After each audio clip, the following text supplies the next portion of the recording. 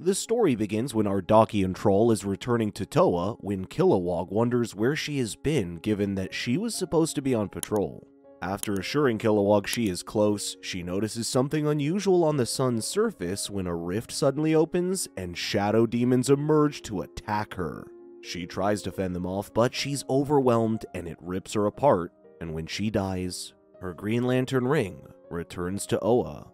Later, the Guardians call for an emergency meeting with the Green Lantern Corps, who regretfully mourns the loss of a fellow warrior. They later reveal that soulless creatures from the antimatter universe called shadow demons have attacked and killed one of their own. They explain that they came from a rift in their sun connected directly to the universe. To make matters worse, they explain that Krona sent them. Krona used to be a Green Lantern who created the antimatter universe billions of years ago. His project has nearly eradicated all of creation. As punishment, he was turned into disembodied energy and cast throughout the cosmos. They thought he was gone, but he reconstituted himself in the antimatter realm, bringing the shadow demons under his control. They fear that Krona plans to use their sun, the center of the universe, as a portal to attack Oa. In response, they've sent a squadron of lanterns to the sun to begin monitoring its activity. The Guardians have also started moving important documents and artifacts to the Broom Cane star cluster for safekeeping. With Oa as a target, they plan on evacuating the planet and suggest everyone charge their rings while they still can, as they also plan to transfer the central battery.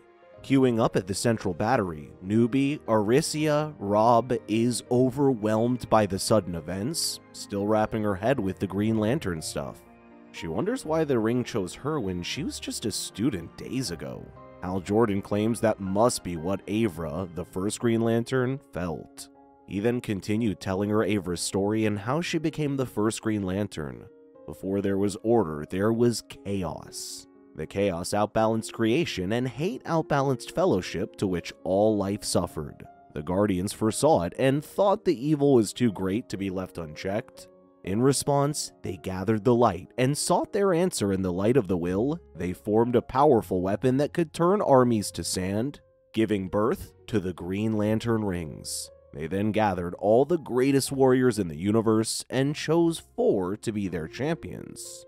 As they presented the rings to everyone at the assembly, the rings then chose their warriors, Guhu, Watchet, and Blue. What shocked everyone was when Avra, a mere scribe and chronicler to the Guardians, was selected by the last ring. Still unable to believe that he was chosen to be a lantern, Avra questions his ability and makes mistakes. After being selected by the rings, the Guardians sought to train them, but no training could have prepared them for what would come. When the Dominators continued to plague and conquer planets, the Green Lanterns were called to stop their advance. Regardless of whether they were ready, they faced the entire force of the Dominators, and although they fared well at first, they were quickly overwhelmed and outnumbered that Blue died in battle. Seeing her killed, the others decide to retreat, and after discussing it between themselves, they chose to flee from battle while Watchet offers to cover their escape. After contemplating his destiny, Avra decides to stand up and believe in the Guardians. He explains that the rings were made from the will, so they simply need to will their survival. He faced the entire armada by himself, and when pushed down by the enemy, he stood back up. He then unleashed his powers, which destroyed a whole warship. After a bright light covered the area, Avra managed to create the first construct, a product of his imagination that would pave the way for future lanterns, and become the first Green Lantern.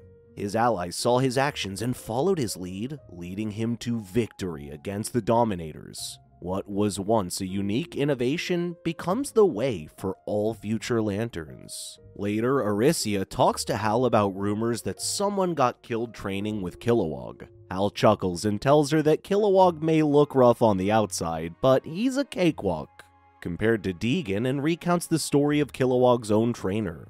When Kilowog was still training to become a lantern, he was trained under Sergeant Deegan and others. His methods were torture, and his training was hell. Before training, Deegan removes their rings and throws them in severe, harsh weather conditions to see how they would fare for survival. They were thrown into an active volcano, and even a whirlpool in a sandstorm. Later, an angry Kilowog accuses Deegan of not valuing their lives as he keeps throwing them into deadly situations, endangering them. Their argument quickly escalated into a fistfight when they were suddenly called to defend Shiraka from the Kundians. Deegan leads the other recruits, leaving behind a beat-down Kilowog. He then orders them to protect the refugees while he fights the invaders alone. Kilowog catches up to them, but it is already too late, as Deegan has been mortally wounded. Seeing his mentor near dead, Kilowog decides to use a massive taser sweep to wipe out the enemies in one attack.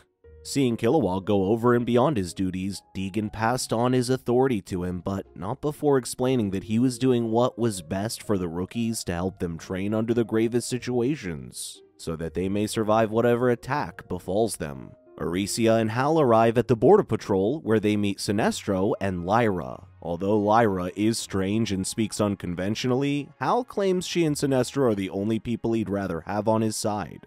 Hal then tells her Lyra's story. Lyra Omoto was sent back to her homeworld, Jade, to address war crimes committed by her people. Her homecoming was colored in death as the Kundians' corpses greeted her as she approached Jade.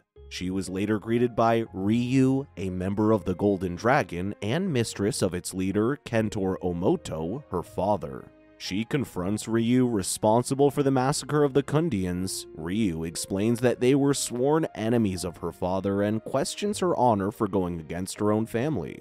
A fight quickly breaks out between Lyra and Ryu, to which Lyra bested her. She then walks into the place as an emissary for the Guardians to hold them responsible for the deaths of thousands of its enemies. She's later greeted by her mischievous brother Ruben, who attacks her from the shadows and questions her loyalty.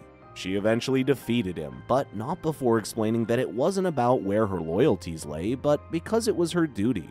Lyra later confronts her father after it has been deemed by the Guardians to be a hostile world. She initially thought that Ryu or Ruben's leadership led to their situation, but realized that it was her father pulling the strings. Kentor explains that he had a life's worth of provocation when the Kundians invaded their world. Back then, when the Kundians invaded and surrounded them, the Green Lantern assigned to their sector came to help, but he didn't stand a chance against the Kundians' overwhelming number. When the Lantern died, his ring flew toward him, thinking he could finally use its powers to defeat their enemies, but it flew past him and towards Lyra. Seeing her father back then surrounded, she cast her ring to the sky and called for help from the Green Lantern Corps, who came and defeated the Kundians. Kentor felt dishonored having to be protected by the Green Lanterns, and he sought to restore his honor and become a warrior that their world deserved. He tried to convince Lyra to join his cause and surrender the ring to him, but she refused. When words are not enough, a fight breaks out between Lyra and her father. He managed to impale her to the wall and steal her ring, but when he put it on, it broke his armor. She bested him in close combat, even without the ring's powers. Seeing her grow up to become quite a warrior, Kentor stabs himself and dies in her arms. As more lanterns show up at the platforms monitoring the sun's activity, one of them mentions that it will soon get crowded, except for Mogo. When Aricia questioned if he was a lantern, the others wondered why Hal hadn't told her about this story. He pulls her outside and tells her of Mogo's story. Back then, a creature called Bolfunga, the Unrelenting, was infamous for having an insatiable thirst for combat. He's traveled worlds in search of fighters, and with hundreds of victories, only one warrior was left willing to face him, Kloba Vood. The battle quickly ended with him taking out Kloba's arms. Basking in his victory, Bolfunga claims to be the greatest warrior in the galaxy. When Kloba objects, saying that he still has to beat Mogo, Bolfunga arrives at the said destination and calls Mogo out. When he doesn't respond, Bolfunga sends energy probes to find him. After weeks of tracking a plethora of powerful energy signatures, his search still comes out fruitless, and he decides to use explosives to flush him out from hiding. He later realized that the planet itself was Mogo when it used its powers to extinguish the fires he had started. Realizing he didn't stand a chance against an entire planet, Bolfunga tried to flee, but Mogo captured him before he could escape. After having told Mogo's story, Hal and Aricia are suddenly under attack by shadow demons. Lyra and Sinestro arrive to save them when they are surrounded and outnumbered. Aricia passes out after getting caught up in Sinestro's last attack. Aricia wonders if Krona's attack is destiny, to which Sinestro claims his old friend Aben Sur would have agreed with her, to which he then tells Aben's story. It turns out a creature called Atrocitus tracked down Aben Sur and attacked him at his home. He even managed to grab Aben's power battery, leaving him almost dry. With practically no charge left in his ring, he saves it for big attacks and uses close combat to take the edge off. Aben Sur struggled to hold him off with so little energy that he was cornered. Suddenly, Sinestro arrives to help him, and together they beat up Atrocitus. Realizing that he didn't stand a chance against two lanterns, he pries the power battery open and throws it into the city to explode while he grabs that chance to escape. Aben catches the leaking power battery and heads off into space before it blows up. He manages to recharge his ring just before it exploded. He then returns to the planet to capture Atrocitus. Sinestro explains that Atrocitus belonged to a terrorist cell called the Five Inversions. Last week, a ship crashed into a prison in Immortal, where Atrocitus was imprisoned for 700 years, and managed to escape using the said ship. He has since then been hunting Green Lanterns, who have already taken out 3 of their colleagues. He explains that according to the Book of Oa, Atrocitus claims to be able to talk to Destiny, but Sinestro doesn't believe in Destiny, and suspects that he was able to lock onto the ring's energy to find the others. Aben Sur returns Atrocitus to Immortal, but not before he tells him of his destiny. He tells him he will die because his ring fails him in his most desperate hour. He claims to know of the Green Lantern Corps' destiny. He explains that in the future, the most vile murderers and deviants in the universe will be united under Sinestro's leadership. Then there will be a war of light that will burn the surface of Oa black and leave scores of lanterns dead. The green light will be extinguished and leaves a new core of fear. Hal suddenly arrives and interrupts their story, claiming that the sensors just picked up a tremendous spike in the readings, and a massive swelling has appeared in the sun's center. The sun finally explodes, and a massive Krona emerges from the rift. Sinestro worries that he could annihilate any world if Krona manages to get past them. The Green Lantern Corps quickly confronts the giant Krona, but is thwarted by thousands of shadow demons that quickly overwhelm them. Hal moves past the distractions and attacks Krona directly, but it uses the shadow demons as a shield to protect itself. A group of lanterns attacks Krona from the side while Hal has it distracted. Krona saw them coming up and wiped them out in one swoop. Seeing many of their fallen comrades, Sinestro decides to retreat and regroup. Aricia thought that since Krona was antimatter, they needed to hit him with matter equal to or greater in mass. Since Krona was targeting Oa, she suggested ramming the planet at him. They quickly returned to Oa, covering the planet in their power, and slowly pushed it toward Krona. Krona saw them coming and used his shadow demons to attack the lanterns directly. With only so few left, Kilowog worries that they need more power to pull it off when suddenly Mogo arrives to help. With Mogo leading the assault, they manage to push Krona back to the sun, thereby killing it, as it gets crushed by Oa, turning their red sun into a green one. In the aftermath, Mogo agrees to be the Lantern's temporary home base until they're able to build a new one. The Guardians commend Aricia for his ingenuity, which earned her an entry into the Book of Oa.